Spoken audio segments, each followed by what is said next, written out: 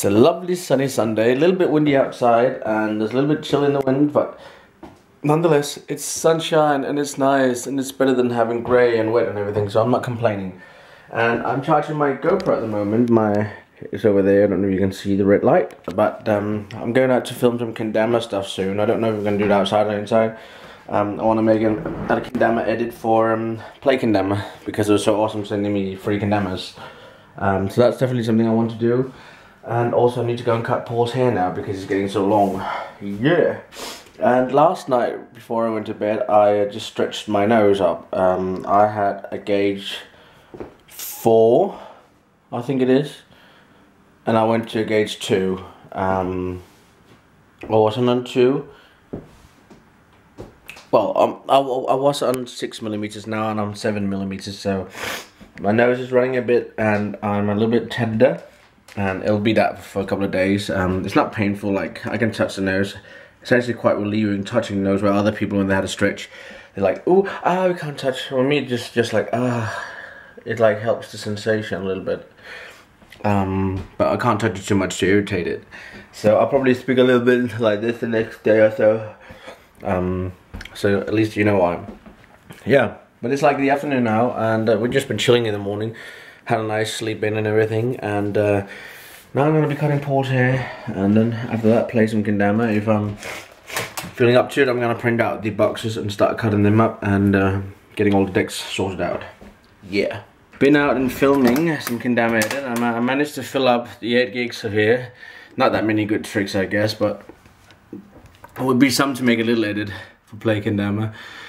I don't know if I'm going to be sorting that out tonight. Who knows? But definitely one thing I will do is edit it. And we're going over to my parents' and taking Sally for a walk.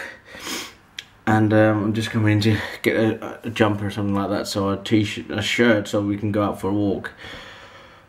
It was nice playing some Kendama outside. The sunshine is great and nice, so yeah. It's happened before, and now it's happening again. I have been a failien. That's what I call it, like an alien, but did I fail? So I call it a failien. Today I recorded a whole lot of Kendama edit with my new GoPro, which I have from Sebastian. I hope his package has arrived soon, or definitely will be there soon. But I filled out the 8 gigs of memory with Kendama tricks. I had some really nice tricks. Well, I think they were good, and it was even harder because it was quite windy outside, so to get the tricks took even more long time. And I wanted to make this for a nice edit for Play Kendama.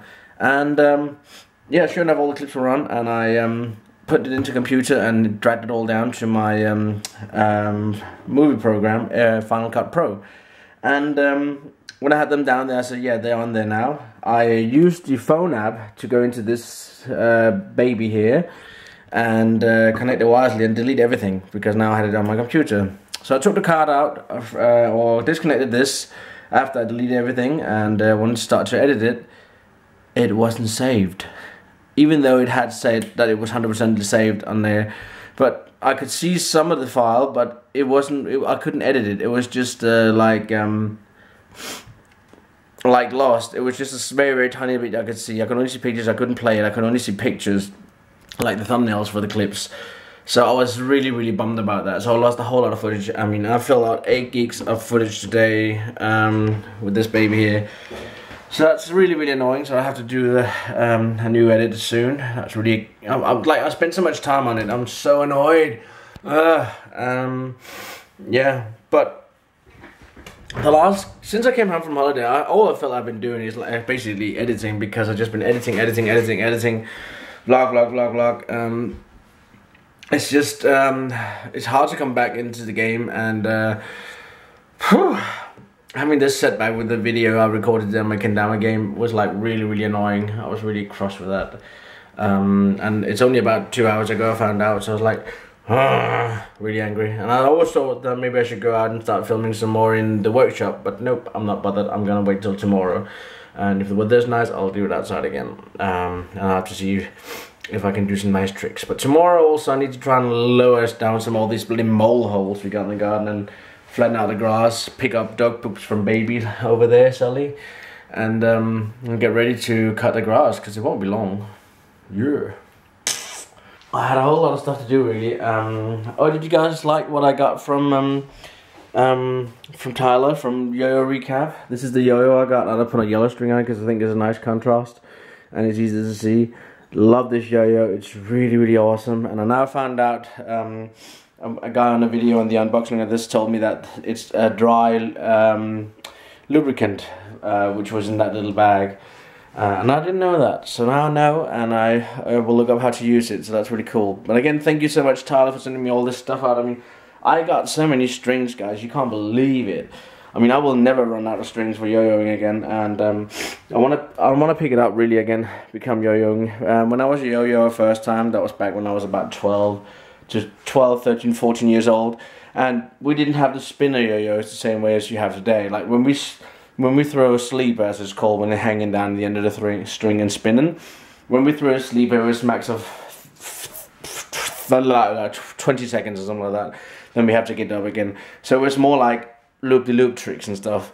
Today you can do so much more stuff, and I never got used to doing that kind of thing. I can use it a little bit, but I'm not very talented at it.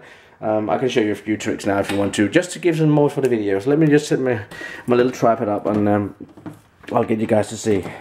Yeah. Let's just try to do a simple trick. Using this new awesome yo-yo here. This is a Yo-Yo Factory Slushny, which is really cool yo-yo, and I had it from Tyler, which is so nice because, you know, I didn't have any really nice yo-yos. One thing I do like about this here is that it's actually responsive. That means a non-responsive will not come up when you do like this, but this will. If you pull it hard enough, it will come up. That's very new to me. I'm not used to playing with that now because I've tried these. But let me try and do some tricks. I'm first going to do something called, I think it's called Atomic Bomb, but I'm not too sure.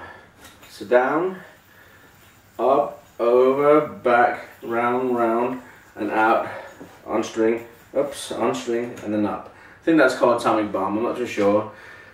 Then I could do, this is one of the things I learned as my first trick back in the day. That's called roller coaster.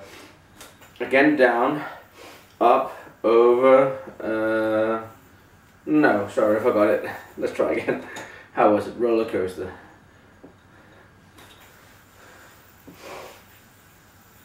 There we go, that's roller coaster as far as I think. Or it might be something else, but I was told it's called roller coaster, and you can keep going until you haven't got more string left, so. What else can I do? Trapeze. Trapeze is like where you swing over and you land there. You can also do them double if you want to. Let go, go back. That's trapeze. And then when you do trapeze, you have to pull the string the opposite way. This one is called Shoot the Moon. I need some height for that, so I'm going to go a bit further down. You throw a sleeper and you get it on there and you shoot up. And that's called Shoot the Moon. Well, that's what we called it back in the day. We could do it with a sleeper yo-yo, but it wasn't that easy. Then I could use it. I used to be able to do a star with a string. I'll try see if I can do it. But it's been so many years I probably can't remember it. No, I can't. Over there, round, under, and up. I think I have it here. No, I haven't. Alright, let's do a classic one. Classic trick back in the days. It's called Eiffel Tower. You probably know that. Eiffel Tower is very simple. It's like that. Because it looks a bit like the Eiffel Tower. There's a lot more advanced version of this as well. What else can I do? I can't do that many yo-yo tricks. I'm still learning, but I want to get better. I don't know if I can do it with this one here because it is responsive, but I can sometimes flick the string. See, I got it there. So that's some of the tricks you can do. Yeah, what else can I do? I don't really know. Not that many. I mean, I'm fairly new to this whole thing. I just like to juggle around like so and doing all the kind of crazy things. But this is an awesome yo-yo because it's got such a wide gap that you can basically catch it almost anywhere you want. And don't forget to go and check out all the other channels I watch, like Fun for Louis, Ben Brown, because you might be interested in seeing their videos as well. Fun for Louis, he's been on a holiday now for like 3 months non-stop, and it's just every single day he's doing something awesome. Like I'm thinking, like, has he won the Euro Millions or something like that, since he can do all the stuff he's doing? He's like flying a balloon, trying those water thingies where you're wearing these like boots where you can hover on water and stuff. He's like doing so many awesome things. I'm so jealous. I was like, well, not jealous, I just wish that I could do something like that, like going on such an amazing trip and have so much to offer you guys on video. I think that would be really, really sweet. And I hope to one day that I can be able to provide awesome, cool video like that. Yeah. Alright, but I didn't get to make the boxes, which I wanted to do, because I have to make a video before I can finish the boxes. I came to think about that. I was just about to print them. I was like, no, you can't do that yet. Because when you buy a fingerboard from me in the future with the boxes, there's going to be a QR code on the back. And if you purchase a deck and you get that box, that QR code will take you to a video which you will be able to see, or the people who buy them, the boxes or the fingerboard with the box will be able to go and see that video, and no one else will get that link unless someone shares it. That's the only way you can get to see it. It's nothing like completely secret and fantastic, but it's shown something regarding me and fingerboarding. So yeah. Alright, I'll catch you guys later, so that will be sweet, awesome, and epic, and good night.